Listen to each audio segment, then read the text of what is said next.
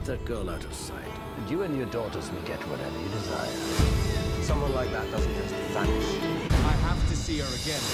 And God knows I'm not telling, but I feel now. And God knows I will protect the prince from you. wait to feel now. No matter what becomes of me. I thought I knew.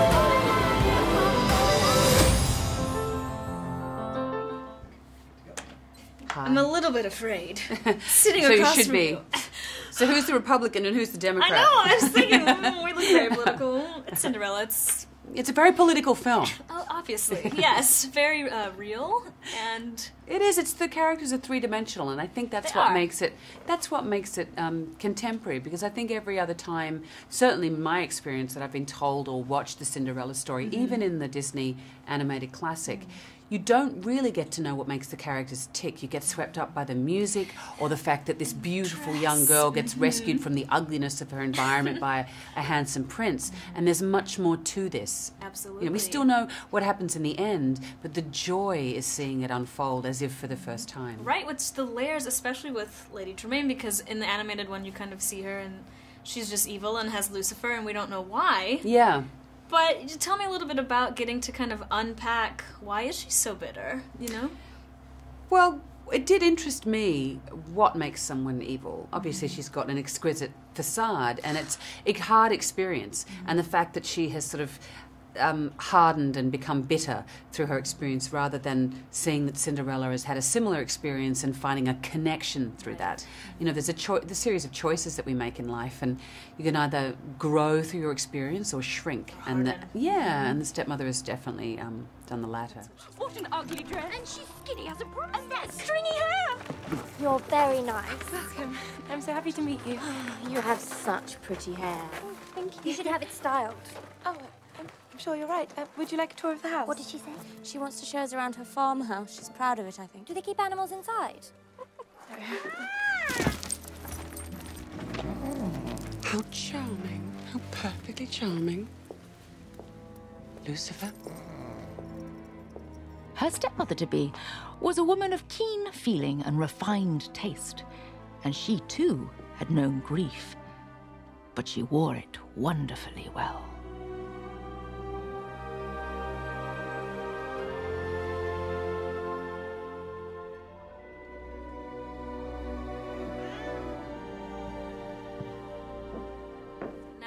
You're very kind, and I am so kind. So you really, truly, And generous. and humble, And humble. obviously. Very, very humble. But how were you channeling like a mean teacher that you had, or was it the wonderful femme fatale, the costumes? How did you become cruel?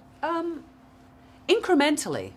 Interesting. It's a second marriage for her, and I think it's clear from the husband that they sort of need one another. There's a slight sense of convenience.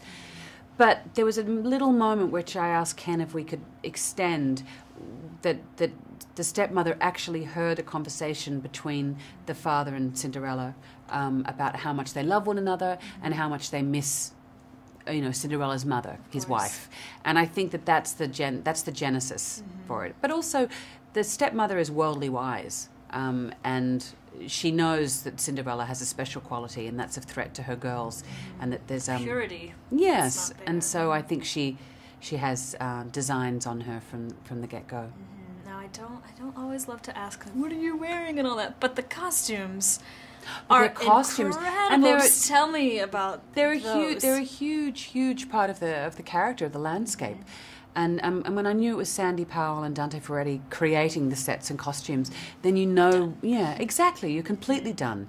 And to be in dialogue with Sandy is fantastic.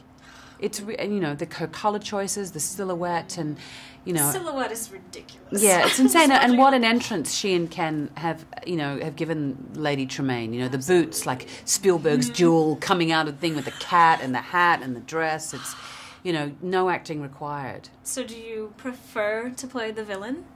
Especially after this role? Are you like, yes, that is me? No. Well, It was wonderful being part of a fairy tale, and a grounded fairy tale. There's a lot of grief in the, in the story. There's a lot of buoyancy and slapstick, and and a lot of romance. But there is a lot of grief, and I think that's what sort of binds all of the characters, or separates them in the case of the stepmother. Absolutely. Well, we loved you. I was very afraid. The closed mouth laughing, that's what got me. Oh, right. How do you do that? I tried. I looked ridiculous. Right. You look wonderful and also terrifying. Gentlemen, may I present my daughters Anastasia, Drizella? Off you go!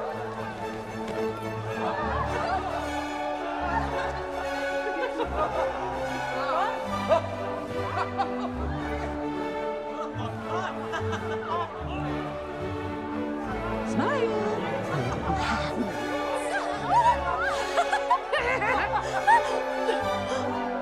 Come with me.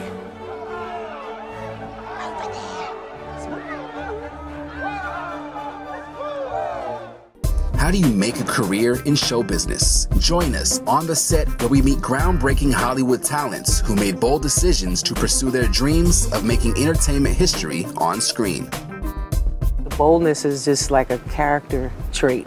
You just have to step out there and give it a shot and not be afraid.